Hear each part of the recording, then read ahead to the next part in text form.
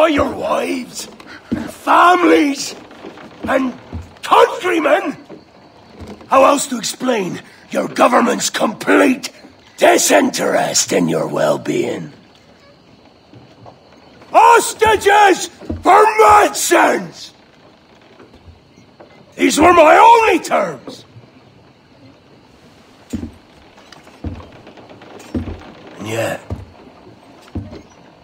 6 days of pure fucking silence. So I must conclude that you men are the pariahs of Charlestown, and I would profit better by using your organs for chum and your bones for char. By Christ! This is my predicament. To kill you, or to press you into my service.